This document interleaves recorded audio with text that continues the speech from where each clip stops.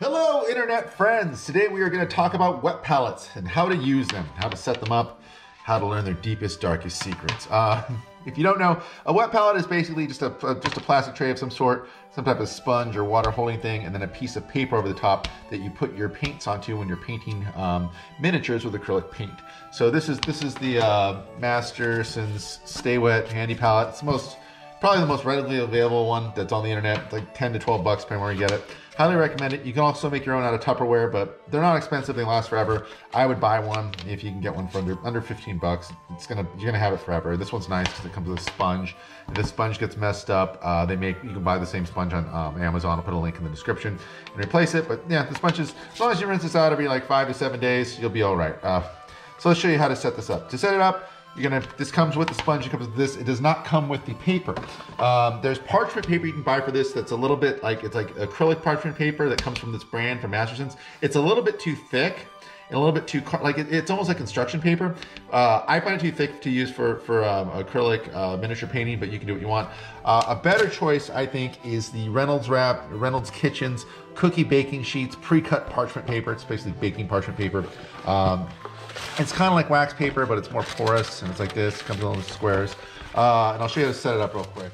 All right, they come in squares of 4 that are hooked together like this and folded up. So all you do is come and cut along these 2 seams, as close to the seam as you can get. Right here, cut 1, and hold this together, cut 2. And you magically have 4 pieces of parchment paper you can use. So like a pack of those things, of the paper costs like $3, and you get a couple dozen of these. So you can make dozens and dozens of sheets of parchment paper to use. Next step, it's very easy. This is the way I like to do it. You're gonna wet this thing and put this on top, but if it's wet like this, it'll start to curl up. If it's dry and wet in the bottom, see, like that. What I like to do, and some people say they don't like this, they don't do it. I don't care what you do. This is what I do, and I find it worked very well. I put the parchment paper down on the plastic bend of the what do you call it? The wet palette. I put the sponge on top of it. The sponge is damp, so I just use it and wash it out. Then what I do, I fill the wet palette with a little bit of water, like this, and I let it set for 2 or 3 minutes, just to let the water kind of permeate and soak into the membranes of the paper, and then we'll come back. So let's wait 2 or 3 minutes. We'll come right back. All right, it's been a few minutes, and now we'll do this. We'll drain this out. Let me get the lid of. I think this is a nice lid that clips on top to keep it nice and moist when you're not using it. Get the lid. See this parchment paper, how it's nice and saturated. Boom. Let me get it here. I'm gonna put it here for 1 second.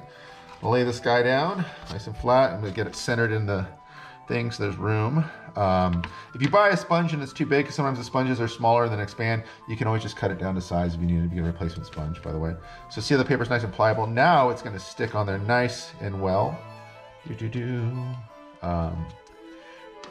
And get that centered as much as you can. Now you're gonna see air bubbles. We're gonna get a very special tool. Special tool is called a spatula from the dollar store that has a handle broken off so that it fits my art bin. And all we're gonna do is just move it up around the edges, kind of like a screen protector on a phone.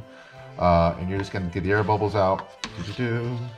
In a previous video, I had shown me taking the air bubbles out when the wet palette was drier, and didn't mention how much to make it wet for painting, and someone freaked out about that. So this video is here to fix that error. So long story short, you get wet palette here. It's got a good amount of water. You want the wet palette wet while you're painting. So what you want to do is I keep a bottle like this around the edge of my painting table for wetting various things. But see how the water's kind of dancing around the edges and there? You want it at least that wet where there's some water here, so that it's actually, the paper is sitting on a wet sponge. And if it gets dried out throughout the day, you just wet the edges like this. And there you go. That's a good wet palette. See that? It's got a little bit, it's got water on the edges. That's what you want. You can fill it up pretty high without it leaking onto the thing. You just don't want to fill it up so high that it does a tidal wave on the water. But that's it. That's the wet palette. And then I'll show you real quick how to use it. What I like to do once I get it set up, just wipe it down with a paper towel to get any excess water on top, because the water's coming through the small holes in the parchment paper to keep it wet. You don't need a pool of water on it. So you're gonna paint a miniature. This is a carrion crawler I printed. I broke the antennas off of. So this is a demo. You just get your acrylic paint, whichever your favorite brand is. Some Vallejo heavy blue right here. Shake it up. And how I use the wet palette is just what I do is I put a drop or two of paint right here. Maybe a couple, like a nice little blob. And then wet your paintbrush, just a little bit. Okay, get a little wet paintbrush. So what you're gonna do is you're gonna dip your paint, your brush in the paint right here, sir, and then you're gonna take a little miniature blob and then just kind of right there, you work it in. That way you have a nice fresh reservoir of thick, paint that's 100% paint. This is paint mixed with the water that's coming through the palette. If you want to mix it down even more, you can push harder, or not harder, but more, and you can make more of a glaze if you want. You've seen other videos online of people doing this. You can also put a drop of water on there to, like, if you want to have a section that's even thinner, you can drop it to thin it with water. But usually the water coming through the palette is enough, as long as you keep your palette hydrated, to be paint that you can apply to a miniature, and it goes on nice, smooth, not too wet, not too dry.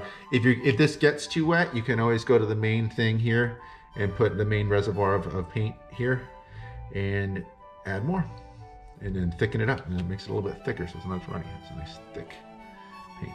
All right, so that's it. That's wet palettes. When you're done for the day, you cover this up. You can leave it cracked open a little bit to let it breathe, or you can click it all the way down if you want it airtight. And then the next, next morning or next day, you can come make sure that it's hydrated in the sides. If it's not, hydrate the sides with your squirt bottle, and you're good to go. I'll put links to all this stuff in the video description for this video. Thanks a lot for watching.